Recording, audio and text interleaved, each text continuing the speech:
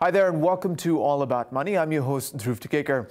Over the past month, a dried-up riverbed in the Iranian city of Isfahan, south of Tehran, has been the site of several protests. These have largely centered around one issue: water, or the lack thereof. Iran has been grappling with water shortages for many years now, and while it has been attributed to issues like climate change and international sanctions, critics argue that at its core, it's also very much a management problem. So that's what we're going to be focusing on today on our show. Joining me from the U.S. to talk about this is Kaveh Madani. He's an environmental scientist, a research professor at the City College of New York, an activist, and the former deputy head of Iran's Department of Environment. Kaveh, thank you so much for being on the show. Thanks for having me. Great having you on. I suppose the best place to start would be, a general overview of what we're seeing in Iran right now. I mean, now prior to this discussion, we were speaking about the issue, and I did bring up that I wanted to focus on the water crisis. And then you corrected me, and you in fact said that it's not a crisis. We're past that point. We're actually looking at a water bankruptcy in Iran. So starting from there, I wanted to obviously break a few things down. What brought it to the brink of a crisis, and when did it switch from being a crisis to an issue of bankruptcy? Well, crisis is an extreme situation in which all forces unite to address the problem. And when you are in a crisis, you try to mitigate the problem and do whatever you can to restore the system. But what we are seeing in today's Iran is a lot of damages that cannot be restored. It's not possible to restore the groundwater level back to where it was, at least in a reasonable period of time. It's not possible to restore lots of wetlands, rivers, land subsidence, and lots of other things that we have seen as the result of water shortages. Now, speaking of water bankruptcy, I say this is a post-crisis stage. We are in a situation where we have to admit that we have failed. Iran has failed. And in addition to mitigation, Iran has to also invest in adaptation and getting used to an unfortunate and sad new normal. When I say water bankruptcy, I also explain it in this way.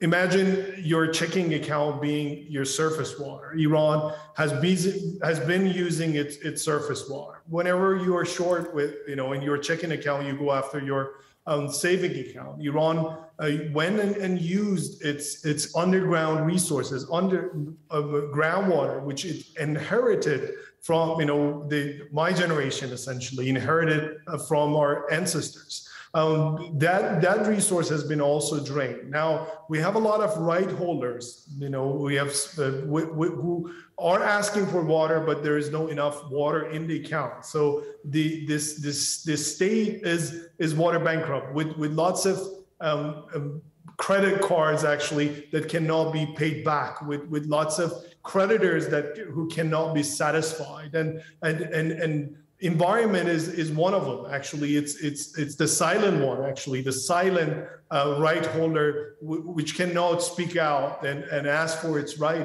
But there are signs. We see the rivers being dry. We see dust storms now coming from the dried wetlands. We see desertification. We see deforestation. We see wildfires around the country. We see lots of problems, all caused by really, really bad management and exacerbated by frequent droughts, climate change, and other issues that you can think of. When you say bad management, walk us through the water governance structure in Iran. What are we talking about when you mean bad management? Is it an issue of corruption? Is there an uneven distribution of resources to manage water supplies? What is it exactly? Bad management and governance has lots of elements, from the structure of the water management, how the stakeholders are involved in the process, who makes a decision on how to allocate water, where to develop, and so on. Iran has a very central and hierarchical system, and that comes with that actually paves the way for having corruption. It also decreases the efficiency and effectiveness of the management system. But putting these things aside, we have to think about why Iran ended up in this situation. Iran is a water-short region to begin with. This is natural to Iran. Iran is not as rich as, for example, Hong Kong when it comes to water availability. It's a Middle Eastern country. Among the Middle Eastern countries is one of the water-rich countries. But it had a certain budget naturally. Then it decided to develop like many other countries. The oil money was available, and Iran decided to develop further and further. One of the sectors that Iran developed was the agricultural sector, which currently takes more than 90% of Iran's water. And because of Iran's climate, most of the agriculture is irrigated. Wherever you irrigate, you eventually run out of water unless you put a cap on how much water you're using for irrigation, what the area of irrigated land should be in the country, what crops you choose, and so on. What we are seeing today was not created overnight. This is the outcome of decades of bad management, poor governance, and lack of foresight. All of these things were projectable. All of these things were predictable. People warned about it, including myself, that many years ago, we talked about the current situation, but the government, the system ignored all these things. As soon as there was a rain and a flood, they thought that the bankruptcy is over, and they can continue developing in dry areas. Central Iran right now, the city of Isfahan, is suffering from a clear sign of water bankruptcy. You don't see a drop of water in the river. Lots of farmers who are mad. Industry is suffering. The city is suffering. Lots of people are complaining about the environmental injustice implications of the development plans. You touched on the agricultural sector over there, and you mentioned obviously that that sector is consuming over 90%, which is a baffling number to begin with. But something else that you've mentioned in your writing before is how this sector is economically inefficient. Now, when you say it's economically inefficient, is it because of the resources that the sector has at its disposal? Is it because of the infrastructure that's provided to these farmers, incentives that are provided to these farmers? What exactly are we talking about when you say an inefficient system that we have in place for farming?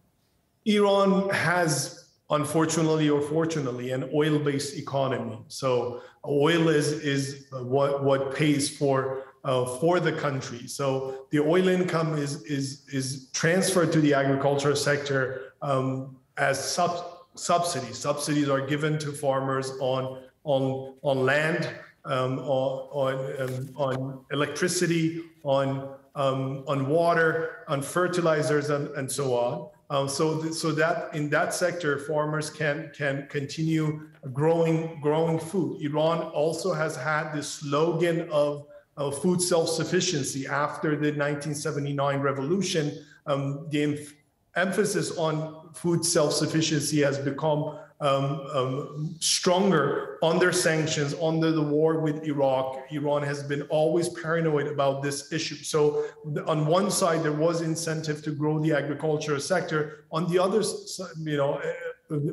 hand, there was the issue of jobs and employment. The agricultural sector is providing jobs to the poor, to the subsistence farmers who don't have any alternative source of income and livelihood. As long as the economy functions this way, Iran needs to bribe its water and land to the farmers so they can operate. This has made the agriculture sector very inefficient. So the added value added economic value of using water in this sector is quite low. In dry parts of Iran, the farmers are growing cucumber and tomatoes, which are using a lot of water and don't result in a big economic return. On top of all these issues, we have the issue of uneven distribution of the population. The population of Iran got more than doubled after the 1979 revolution, and then these people went to some metropolitans, like a few big metropolitans, and the rest of the country doesn't have enough medium-sized cities. So all the resources must be given to the big cities, and this results in uneven development, which is another cause of environmental injustice. So all these, ingredients together provide a perfect mix to not only damage the environment, but also make humans unhappy and dissatisfied and hopeless, actually, because now they're losing their income. Unless Iran revises its economy, reforms its economy drastically, unless it expands its industrial sector, it provides alternative jobs in the service and industrial sector to the farmers, it is really hard to revise and reform the agricultural sector and make it industrialized. Kaveh, obviously a lot more to get to over there, but we do have to go to a quick break. We'll be right back.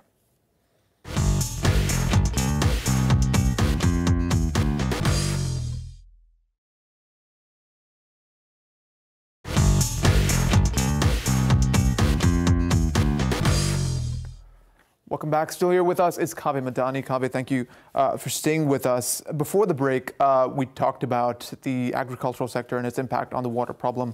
And you did touch on the issue of economic self-sufficiency, which is what the political leadership in Iran has kind of constructed Iran's economic identity around to some degree for many years.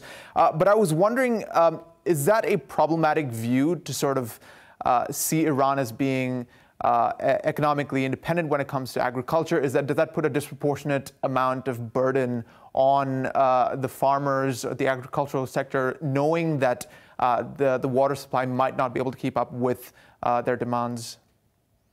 I think the answer is quite clear. Just look at the footages from Iran. You go around the country and you see the same situation: dried wetlands, dried rivers, and bankrupt farmers. So the answer is there. Water is a finite element. You can't.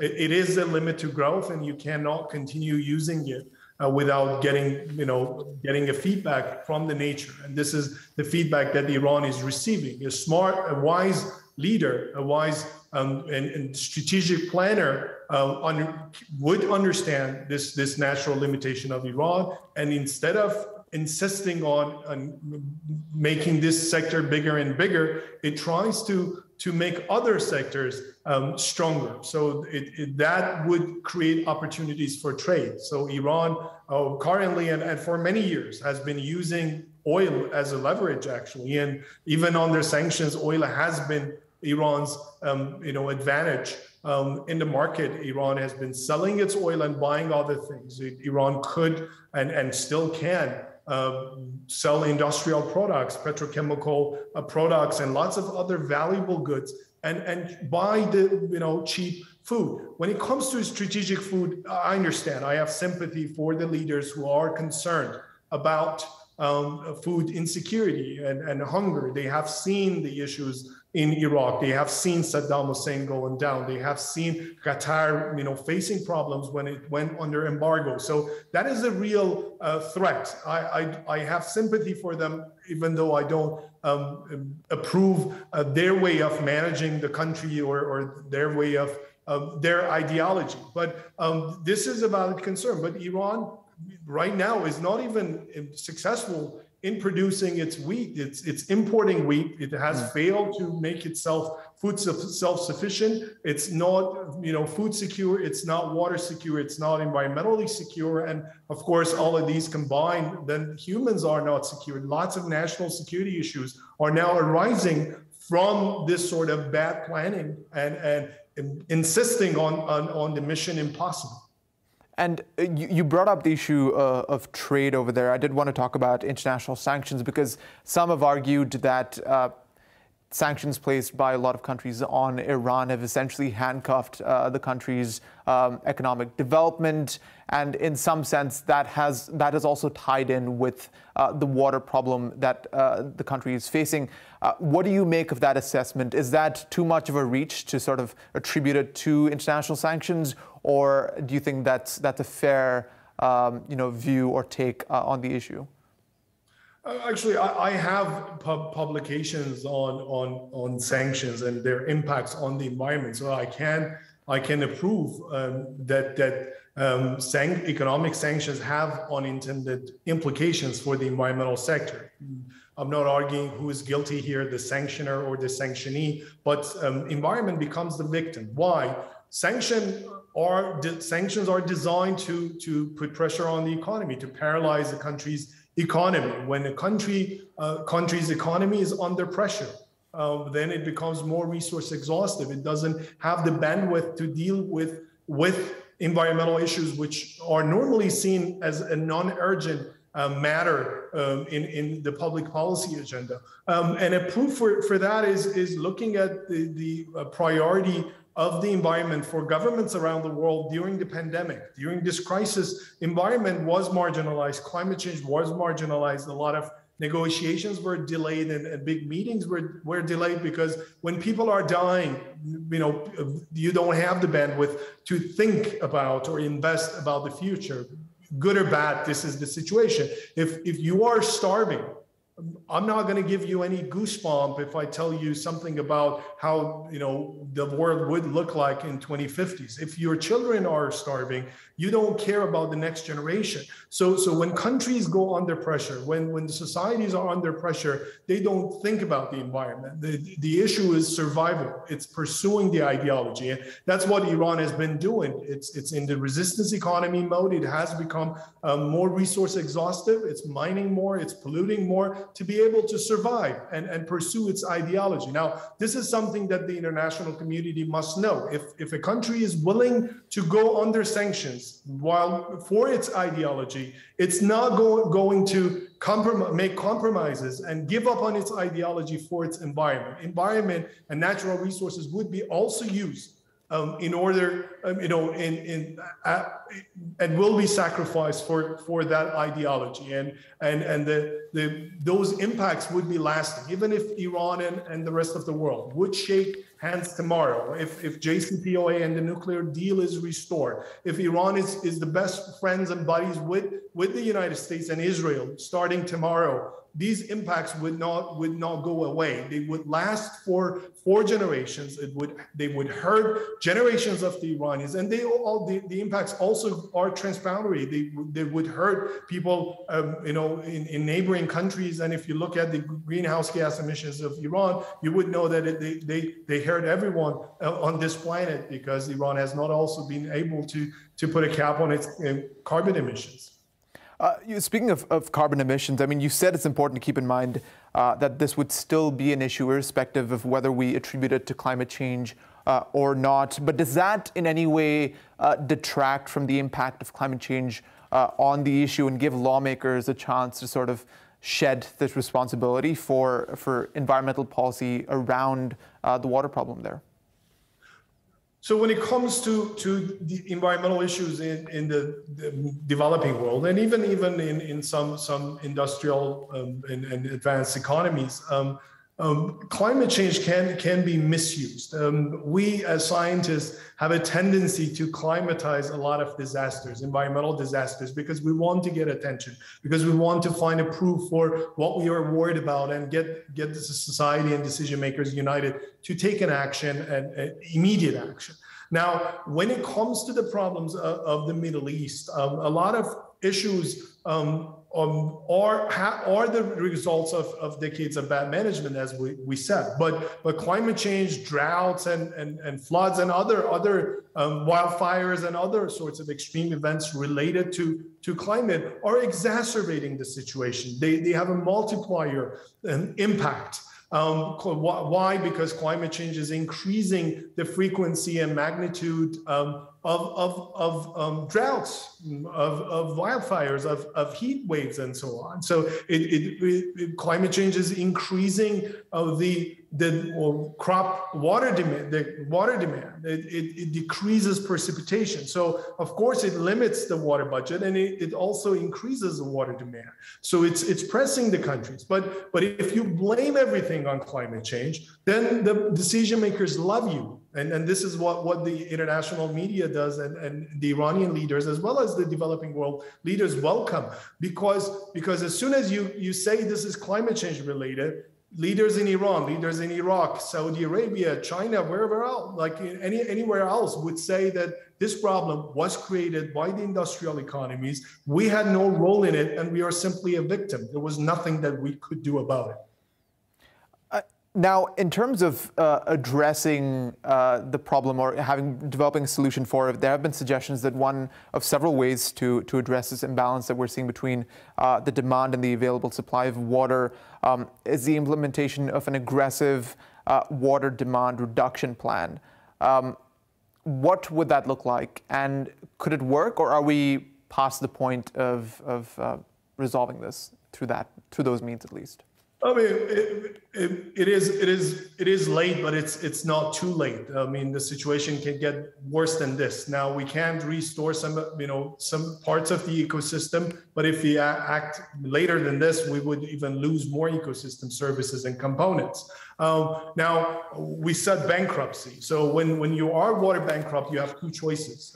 Either increase your supply. This is what the leaders have been doing in many countries, increasing water supply through digging deeper wells, building bigger dams, and transferring water around, desalination, recycling, and reuse. But what we have seen is that as soon as you increase water supply, water demand and consumption would also increase, because water supply increase promotes development. So countries fall into a vicious cycle of supply demand increase. The other side of the equation is water consumption, that which must be decreased. If you believe in a system which is bankrupt, you're not going to give it more loans. You would ask that system to adjust its expenses and the available assets. So right now, Iran must do it. How can Iran achieve this? First of all, Iran is using water very inefficiently in all sectors, industrial, domestic, and agricultural. But the agricultural sector is the biggest water user. Now, you cannot overnight reduce water consumption in the ag sector unless you have alternative jobs for the farmers. If you don't do that, if farmers are unemployed, they would migrate to cities, they would live in suburbs, economic inequalities would increase, and you would reproduce the Syrian crisis in Iran or anywhere else in the world which is facing the similar situation. So unfortunately, right now, it will be all about anger management in Iran, making promises to the farmers, compensating them for their losses, and thinking about what can be done long term. Unfortunately, also, I don't see this government or the current the structure of the governance structure of water and environment in Iran to be able to come up with effective fundamental solutions. As we said, the problems are appearing in the water sector, but the root causes can be out of the water sector. Iran needs to fix its economy. It needs to diversify its economy. If it wants to do that, it has to make decisions about its nuclear plans, its international relations, how it wants to be friends and deal with the rest of the world, with China, with the US, with other countries, and so on. And these decisions are not in the hands of those who manage water. This problem must be solved at the highest level in the country. Well, let's hope smarter minds do prevail on this issue. But Kaveh, thank you so much for your insight. It was really appreciated. Thanks for having me. Well, that's it from us here on All About Money. We'll see you next week.